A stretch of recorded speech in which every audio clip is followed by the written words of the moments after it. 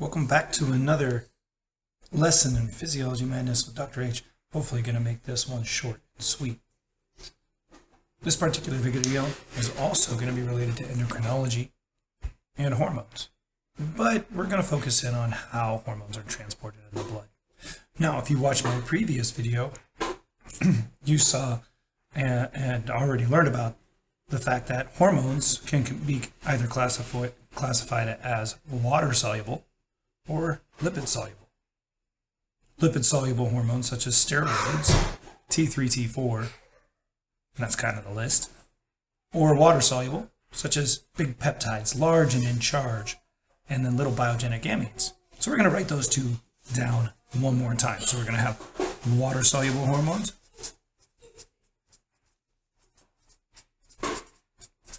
and we're going to have lipid-soluble.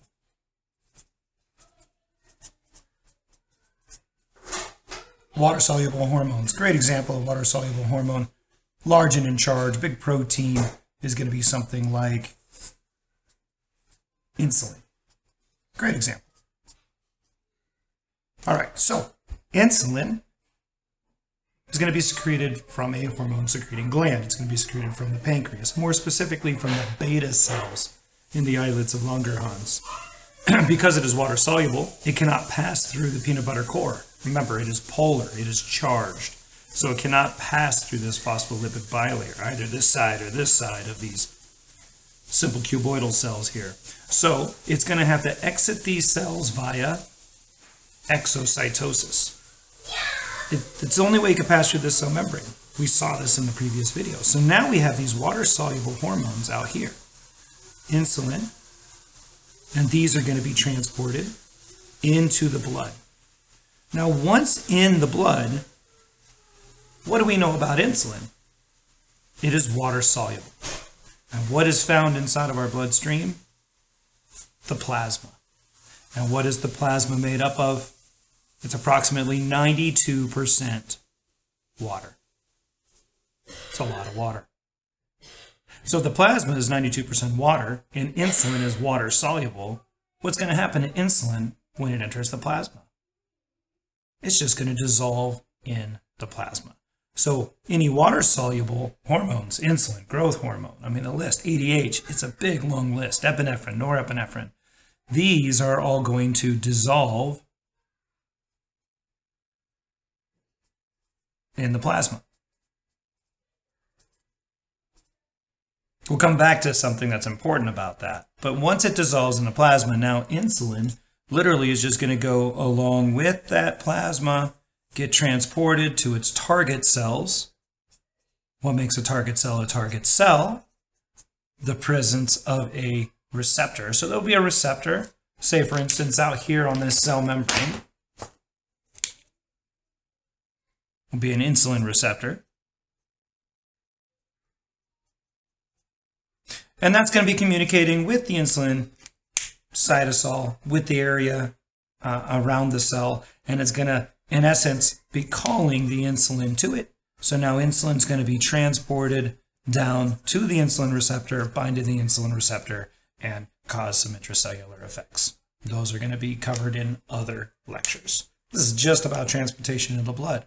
So any water-soluble hormones, chemicals, drugs, pharmaceuticals that get into the bloodstream, they're going to dissolve in the plasma. How does this differ from lipid-soluble? There's kind of a big difference here. Is lipid-soluble don't like water. They are hydrophobic. Great examples. Androgens, so things like testosterone.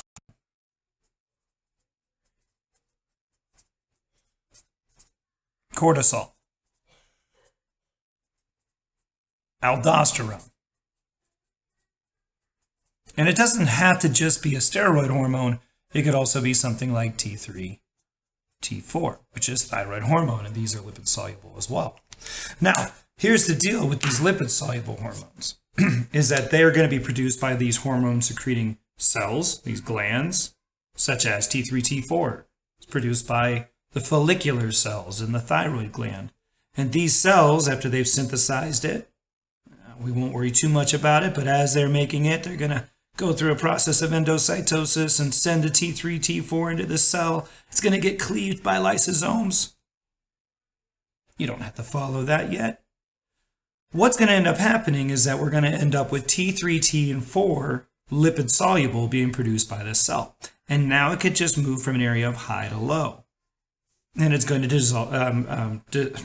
diffuse through the cell membrane out into the intracellular fluid, and then from there continue to an area of low, moving from high to low, and it's going to move into the bloodstream.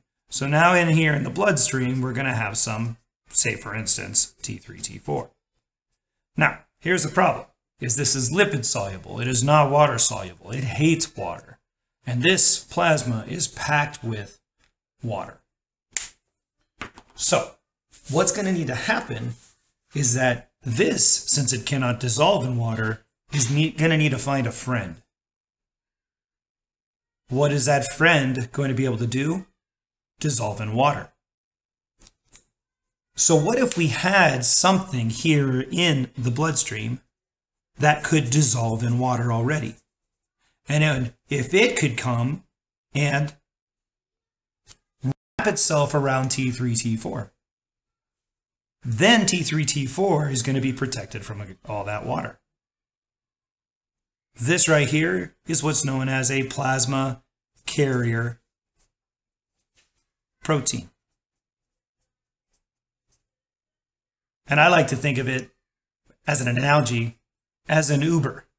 It's an Uber or Lyft, right, for a lipid-soluble object. It's a taxi. So T3, T4 can't get to where it needs to go without getting an Uber.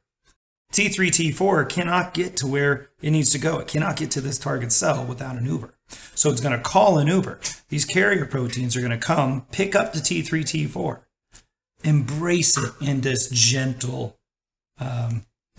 interior of the protein, protecting it against all the water. And then from there, this combined unit is going to be transported down near the target cell. And the target cell is going to be sending signals out to the carrier protein, and the carrier protein is going to release the T3, T4 at the area around the target cell.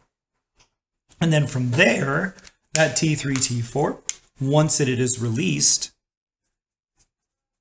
is going to be able to diffuse from areas of high to low.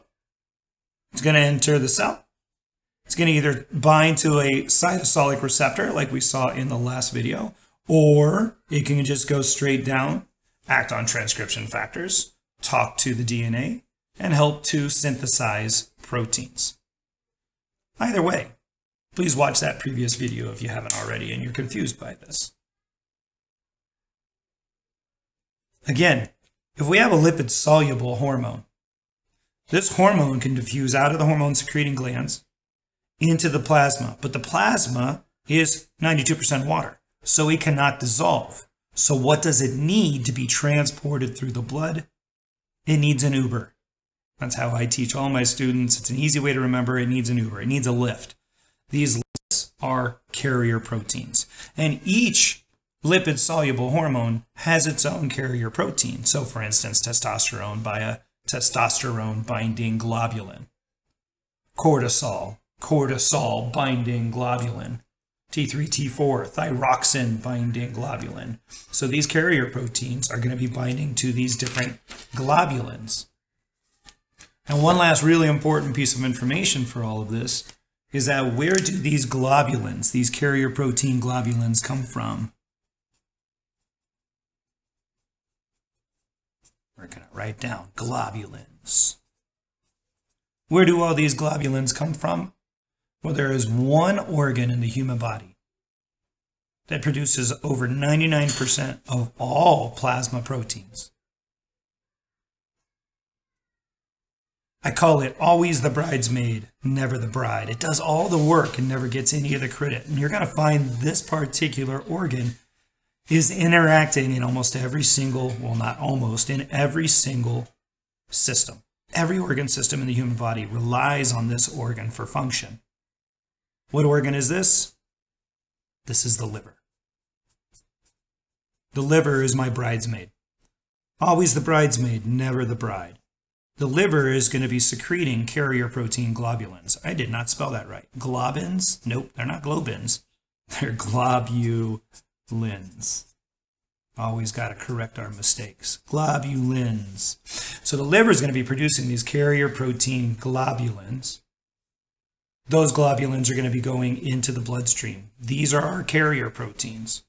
They're going to be picking up lipid-soluble hormones, protecting them against degradation as they're transported through the bloodstream, releasing them near those target cells, therefore allowing those lipid-soluble hormones to have their actions. What this is going to do, last little bit here, what this information is going to allow you to do is, no matter what, if you have a water-soluble hormone, you know how it's transported. You also, of course, according to the previous video, know how it's released. You know how it acts on target cells. Same goes with lipid-soluble. You know how it's released, always through a process of diffusion, and you also now know how it's transported, always via a carrier protein. And what this carrier protein helps to do is not only is it protecting it against the water, but it's going to be protecting it against degradation. So one last little thing is that each one of these, a water-soluble hormone or a lipid-soluble hormone, they are both getting degraded by the human body. They're getting broken down.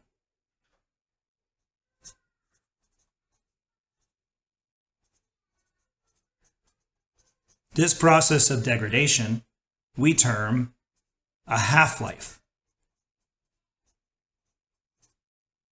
It's the amount of time required to break down 50%, half of the original chemical. So the half-life for a water-soluble hormone versus a half-life for a lipid-soluble hormone is the amount of time required to break it down. Water-soluble hormones, they just go into the bloodstream. They are not bound to a carrier protein because they can dissolve in the bloodstream. Therefore, they are not protected against degradation. So a water-soluble hormone, let's use a different color here. A water-soluble hormone, this has what's known as a very short half-life. It's broken down very fast because it's not protected by the uber.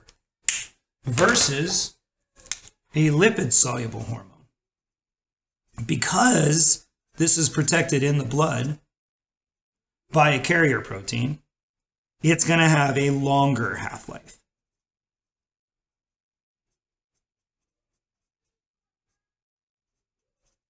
Now, each one is going to have its own half-life.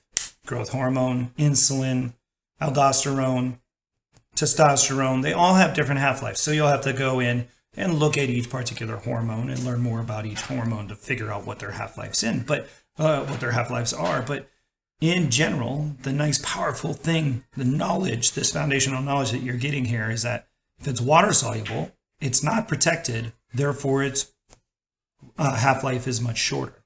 Lipid soluble are protected, therefore its half-life is much longer. I hope you guys found this informative. And we'll see you in the next video. Humankind, be both.